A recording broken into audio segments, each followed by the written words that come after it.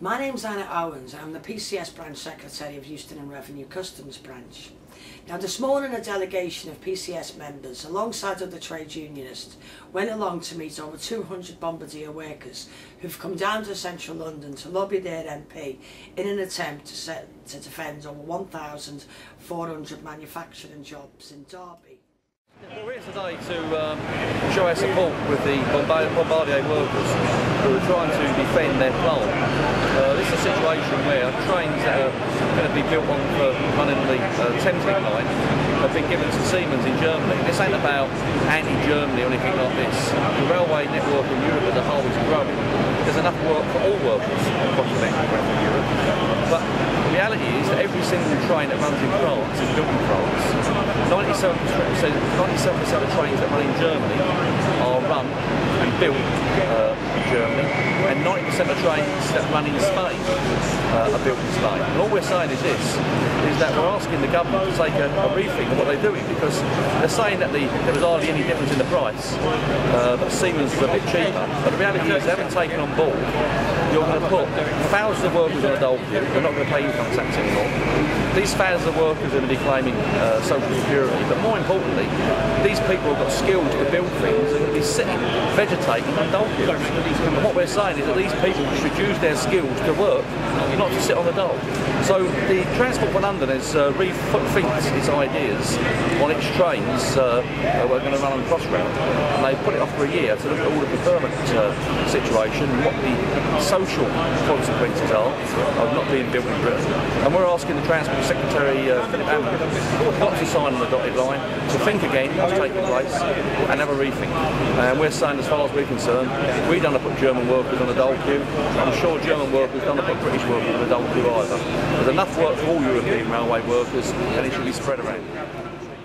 Now, there have been many economic arguments to defend these jobs, but so far the government isn't listening. And we've just discovered why the government isn't listening, because according to Vince Cable, the reason that they cannot back down over this contract with Siemens is because it would cause significant damage to this government's reputation. Now, I'm not exactly sure which reputation this government is trying to defend at the moment, because in the eyes of millions of public sector workers in this country, this government's reputation is dirt. Because what they've done recently is change our contracts in terms of our pensions, in terms of our compulsory redundancy scheme, and our very status as public sector workers. Now, we've tried to reason with the government. We've tried to say to them that if you basically collected the 120 billion worth in taxes that goes missing in this country every single year, that you wouldn't need to have one public sector job cut. But unfortunately, the government wasn't listening.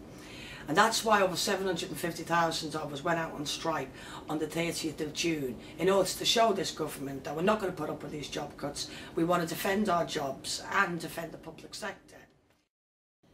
Hi, I'm Dave Plummer. I'm the branch organiser at PCS Revenue and Customs Euston branch. Bob Crow mentioned in the interview we filmed at the station that the people currently working for Bombardier are going to end up on the dole queue.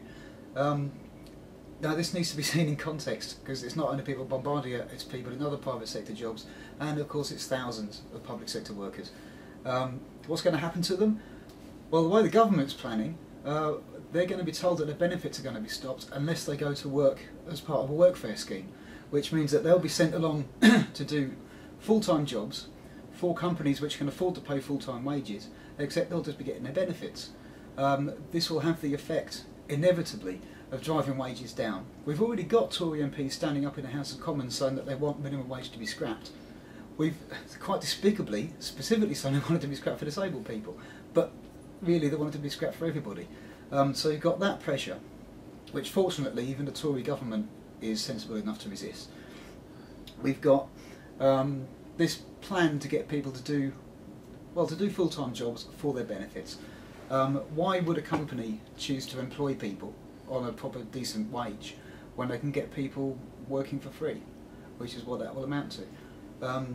It's based, I mean, to their credit, I suppose the Tories are trying to promote public sector working.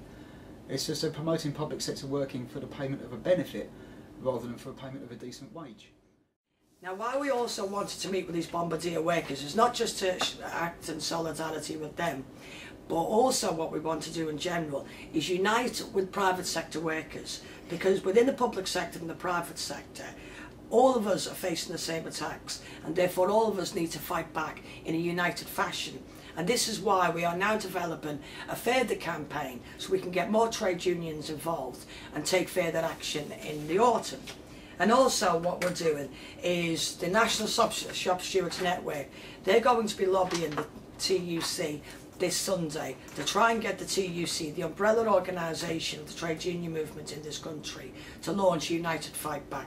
But also on the 2nd of October, the Tories are going to be having their annual conference. So Right to Work, which PCS are affiliated to, are organising a demonstration which it's believed over 50,000 people are going to attend.